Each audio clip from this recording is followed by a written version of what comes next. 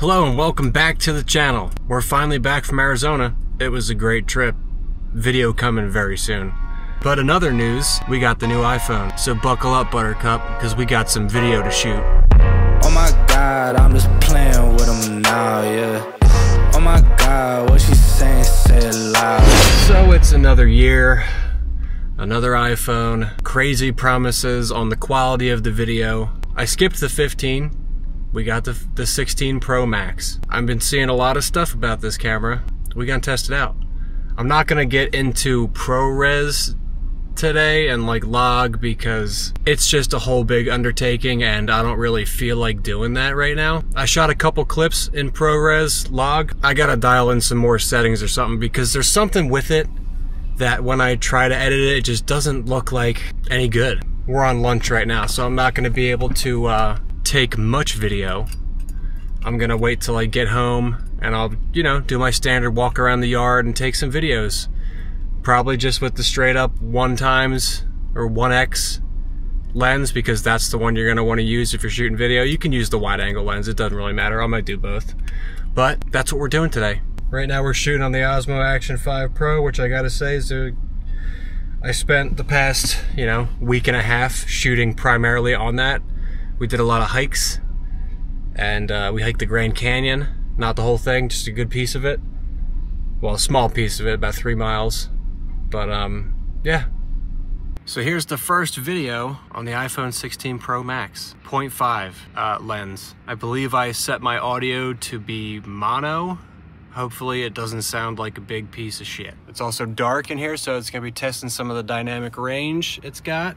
Don't know if it's good. We'll find out. Next clip, please. I also think I'm gonna stick with the iPhone's audio for this video. I do have the mic 2s, and that comes with the connection for iPhones and Android or whatnot. I guess I have to use the USB-C now. I've been stuck in lightning land for the past 10 years. But yeah, this phone finally has USB-C. I know it had it on the 15, but I skipped the 15, so yeah. We're finally coming into the future, dude. Don't worry about it. This is gonna be an interesting angle. I say that because I can't see what I'm looking at. I also have preserve camera settings on, and when I close the camera and go back to the camera, it changes back to the 1x lens. That's kind of annoying. I mean, it's a small problem, but if I wasn't paying attention, then I would not know, and I'd be like, oh, why am I so zoomed in right now? I thought I had it on 0.5. So the thing about your phone camera being good is the fact that it's with you all the time. You don't have to bring everything. You don't have to worry about another camera, that camera's battery. It's like you always got your phone, it's always pretty charged. So that's why this is so convenient if it does look good enough. I wouldn't say it's gonna be your primary camera, but like a primary vlog camera, sure, why not? Let me out, dude. I love when people just don't let you get out onto the freaking road. Oh, and then you turn your blinker on at the last second. That's sick, dude. And you're on your phone. Put your phone down. Not even like on speaker, just like, yeah, yeah, yeah, okay, yeah. Come on, dude.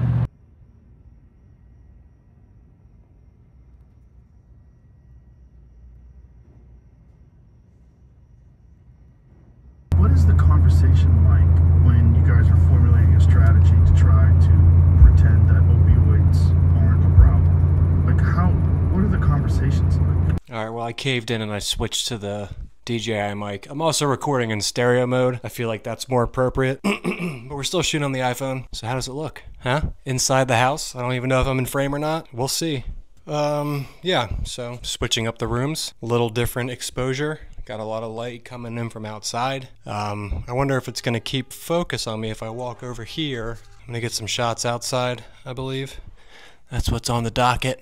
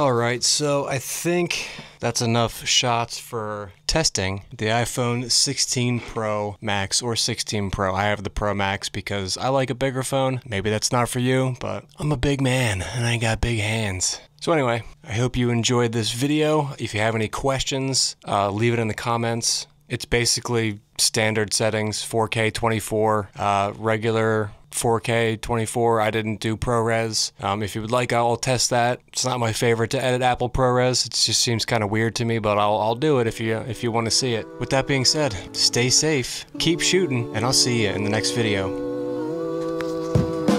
Bye.